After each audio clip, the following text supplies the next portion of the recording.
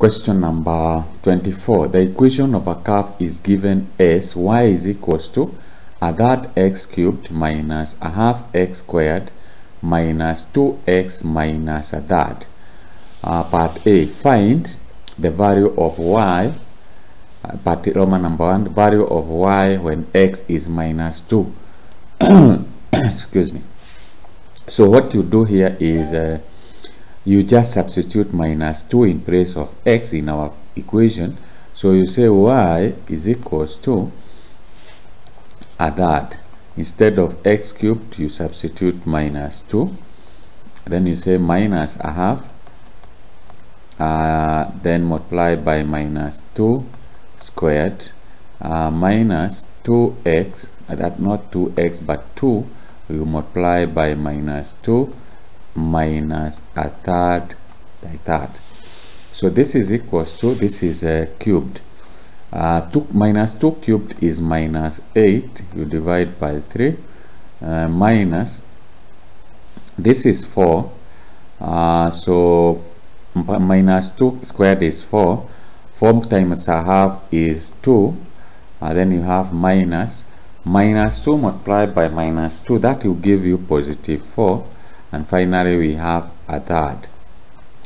So minus this is equals to this is minus 2 and a third, minus 2 plus 4, that will give us plus 2 and a third, and 2, that is and minus a third. So 2 thirds plus minus 2 and a third plus minus a third, that will give you minus 3, implying this is equals to minus 3 plus 1 plus 2, not 1, plus 2, and that should give you minus 1. So that is the value. So this implies that y is equals to minus 1 when x is equals to minus 2. So that you get 2 marks. Roman number 2, the equation of a tangent to the curve at x is equals to minus 2.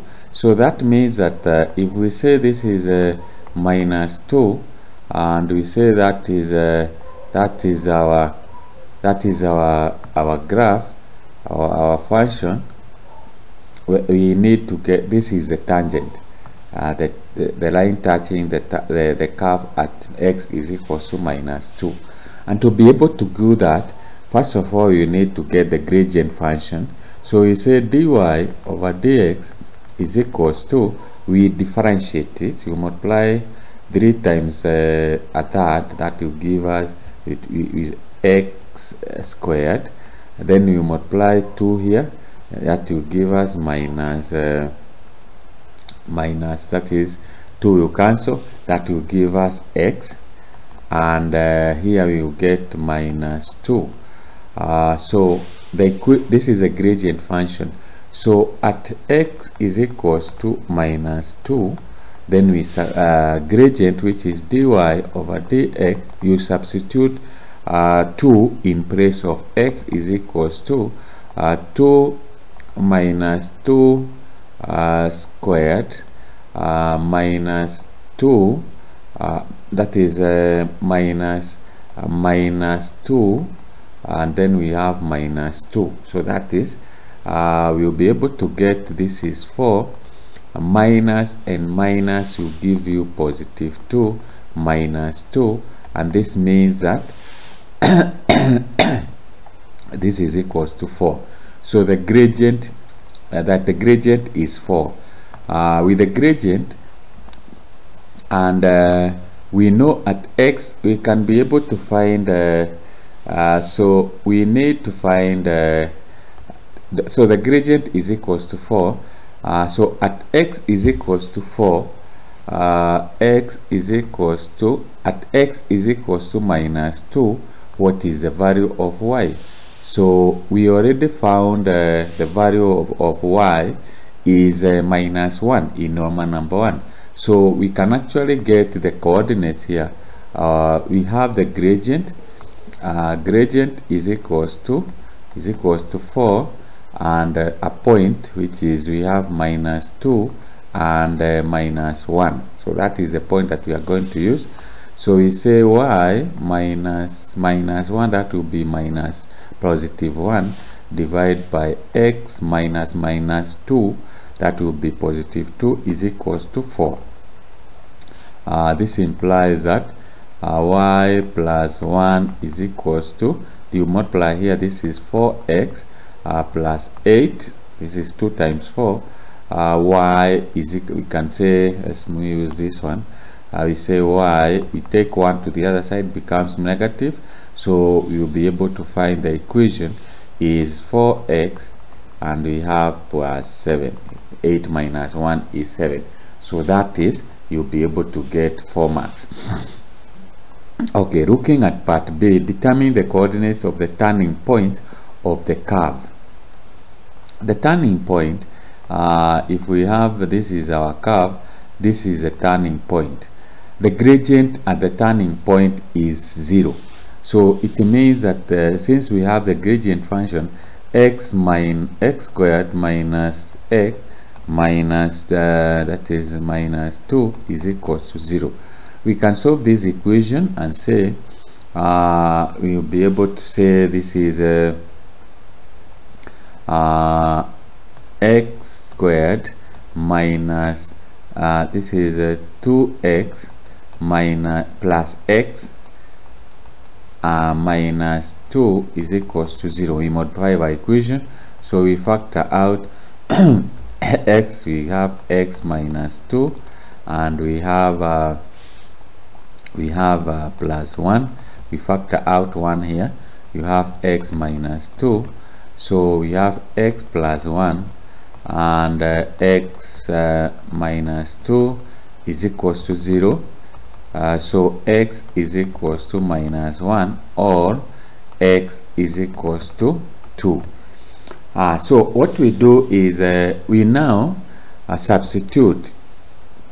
We now substitute and say what is the value of y when x is from the point that we have obtained. So when x is equals to minus 1, then we substitute y is equals to we have our function here, we substitute 1, so it is that you multiply by minus 1 cubed, then we have minus a half multiplied by minus 1 squared, then we have minus 2 multiplied by minus 1 minus a third. So if you compute that, you'll be able to get you compute that, you should be able to get you should be able, this is minus a that, this is 1 minus a half, this is plus 2, then we have minus, this is the last one is a third, here it's a third, so it should be, the last value here is a third, so that's a third, so minus a third, and you can compute that, you'll be able to find it is 5 over 6.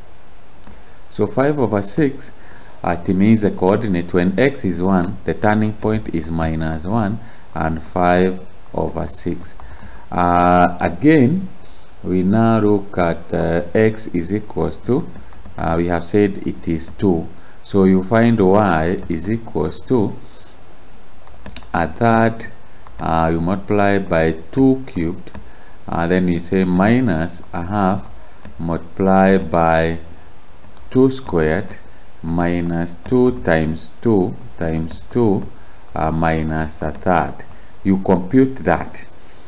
This will give you a third, that should be that should give you a third, well, not a third, but actually it is 8 over 3. Y is equals to 8 over 3. Then we have minus, this will give you 2 because of 4, minus 2. Then we have, this will give you minus 4, and this will give you then a third. That will give you, when you compute that, you get minus 3 and 2 over 3. So the other turning point is 2 and 3 and 2/3. So that is a turning point. The turning point here means what it means is that since this is a cubic graph, therefore it is a graph that looks like that. So this may be just an example. This is y and this is x. So it has two turning points. That's why we are getting one turning point is 1 minus 1 and 5 over 6, and the other turning point is 2 and the value of x is 2 and the value of y is 2 and 2/3. So that's how you work out that question, and you should be, if you do it like that, then you should be able to get the 10 marks. Now, something to note here, this you did in form 4, that is in differentiation. So you are being tested whether you understand the gradient function. A gradient function, you get it by differentiating, so you should be comfortable differentiating a function. From there, you are also being tested whether you understand the relationship between the gradient and the gradient function. How do you get the gradient if you have the gradient function and 1 point? Lastly, part B, you are being tested whether you understand the turning points of a curve or a function and how to get the turning points. So that is what you are being tested, and you did that in form 4 in the topic known as differentiation.